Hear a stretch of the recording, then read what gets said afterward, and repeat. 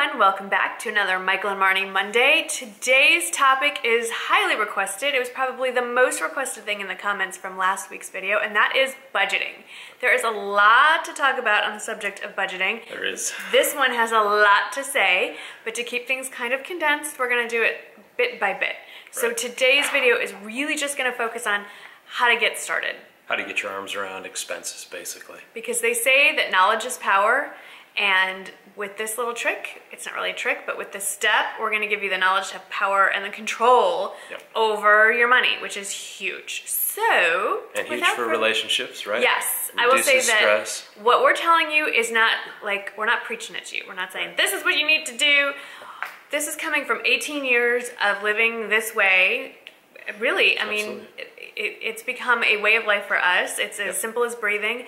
And because we've lived under a budget for our entire marriage, it has taken so much stress and so much of the fighting away from what could be a very tumultuous relationship. So these are just our suggestions to you. Everybody's life is different, but we've used this budget when we had nothing and when we've had more than nothing, a little bit of something. So no matter what your budget is. I would say that what we're talking about today are just fundamentals that apply regardless of income level, because we've been through kind of a whole range, a spectrum of income Whether levels. You're married or single, kids or no kids. Absolutely. We're going to help walk you through what we've done in our lives and which helped us tremendously. So Michael's going to walk us through the very first step, which is knowing where your money is going. We all know how it gets into our bank accounts, but where does it go after that? Where does it fly off to? Yeah. So how do we start this? What do we do? What we did at a very early point in our relationship is we basically identified those entities or people that we had to pay every month. Right. And every quarter or every year. And so we came up with a concept of identifying our expenditures or our payments that we had to make on a monthly basis, on a quarterly basis, and on an annual basis. So we refer to that as MQA. So what we're talking about is get out your checkbook, look over your credit card, your old invoices, statements, and if it's for me and for Michael, we like just good old-fashioned pen and paper. Write out every single expense that you've had first. You know, a month is okay, but ideally at least a quarter, half a year. Ideally, look over a whole year. Write down every single bit of money that went out, not just the big stuff. Right, and to whom they went to. Right. So identify how much, to whom it went to, and the method in which you made that payment. Yeah, and then you're going to group that into categories. Right. So we have 3 umbrellas. Right, exactly. The MQA, which is one umbrella. Right, which is your monthly bills, your quarterly bills, and your annual bills. And they're recurring. Right. Every month, quarter, or annually, you have to pay. And we'll go over that, I guess, in a subsequent video as to some of those things. What those line items are. Those out. Yeah, okay. But what our goal is for us and what we recommend is that you take your total sum of expenses for the year. Right. And you divide it by 12. Right. You do what you pro rata that amount down. Right. To create kind of an escrow account or a holding account. Because even though you might not pay everything monthly, some things are paid quarterly or annually, you want to make sure that you've, on a monthly basis, set up a budget. Yes. So you're accruing enough money in that little escrow account to make sure that when the bill becomes due quarterly or annually, that you are confidently able to cut that check and tender that payment. For an example, we're going to make up a number that's easy for me to add up. So we pay our property taxes once a year. Right, annually. Right.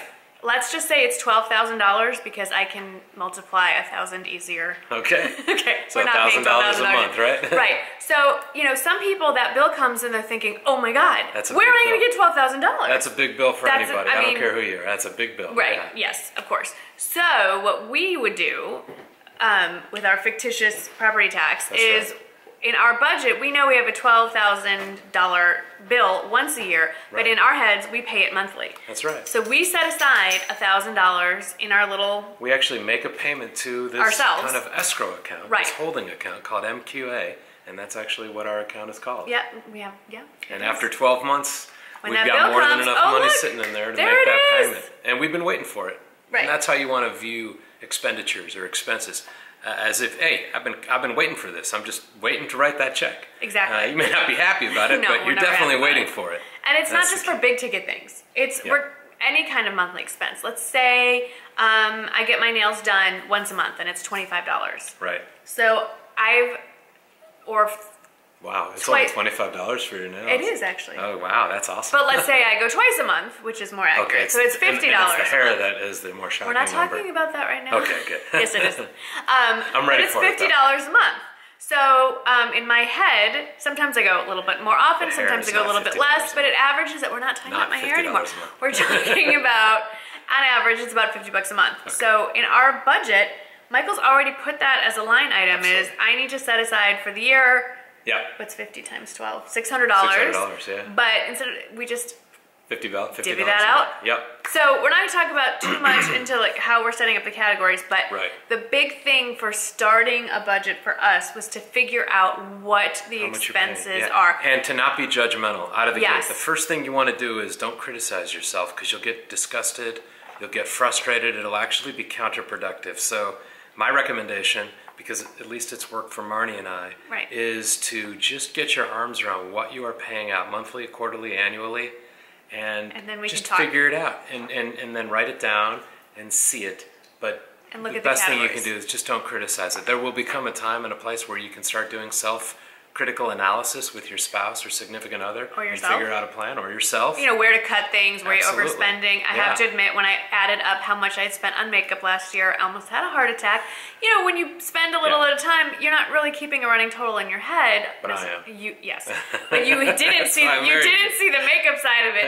No. And when I saw that, I was like, whoa. So it's helpful to get your knowledge is power. Yeah. So this first step in budgeting that we did, and we continually We changes and what I call, recalibrate. we recalibrate it on a regular basis. Typically on Things an annual change. basis, things Yeah. do change for the better and the worse. Sometimes things go up a little bit. You know, inflation sometimes Right. applies to some of these items.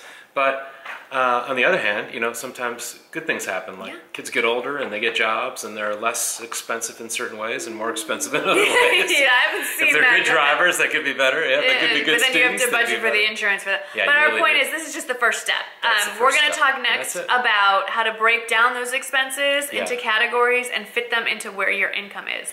But for right now, we recommend, if you want to start budgeting the way we do, Yeah. just look at your expenses. And one final point in terms of expenses. When you're going and you're looking at expenses, the worst thing you could do is put your head in the sand. Like, don't intentionally forget about expenses. Every little expense Eating is out, really important. Yeah, every cab little rides, latte if that you you- get at Starbucks, think about that Starbucks as an expense. expense. It's money that's got to go out of your pocket. Yeah, Really. include savings, include everything where it leaves That's it. That's it. the bank account. And we'll talk about that, I guess, in a greater detail way. Oh, yeah. And it'll be pretty easy to see once we set it out. Yeah, and So if that's you a- don't that's like kind pen of and a preview. paper, there are some websites out there.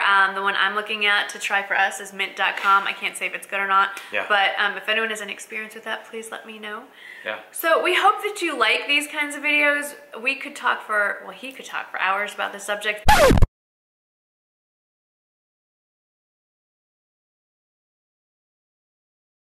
But, you know, we're not going to only talk about budgeting and money and stuff No, like that. no, but not this at all. was a very highly requested video. It is an area that is near and dear to your heart. With It is your near and dear to my background. heart, but it's also near and dear to my heart because of you and your interest in fashion and beauty. And so And that- it makes that me equals it makes me spending. happy to know that I've got some line items set up in our budget Well, and to I kind should of support say, your interest in well, that, and I your should passion. say, and I should have led with this, is that Michael isn't just speaking from, you know, like a hobbyist sort of thing. His background, he is an attorney and he worked in the financial services back That's right. Yeah, in I was banking and have for been an expert 10, 15 years in of his career. in particular in consumer financial Right, services. and he's seen so- everything that's gone wrong. So Yes. this comes from a lot of personal experience and, well, not personal experience, But but professional seeing experience, things yeah. for yourself. Definitely. So let us know what you think. Please feel free to ask any questions in the comments below. Michael will be reading them too, I'll so read them, he or will Marnie answer will them. read them to me, and I'll make sure and we I'll get- type what he says. Yeah, that's so we right. really look forward to hearing from you. But don't worry about too much of the specifics of other stuff. Or today's just focusing on learning where your money is actually going. Yep, absolutely.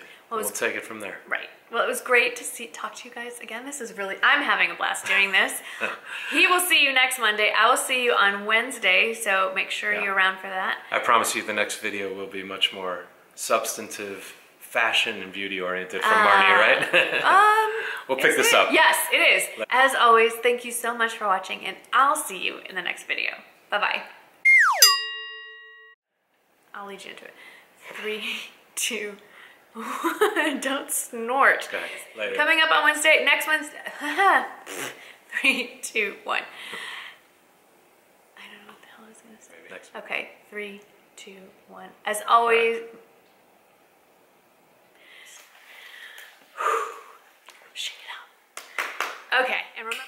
3, 2, 1. These are the blooper reels. Yeah. Now let's get into one of my favorite things to, you know what, I never talk about it as much as I just do it, and that's wear costume jewelry. I don't have a lot of nice jewelry pieces. This is pretty much it.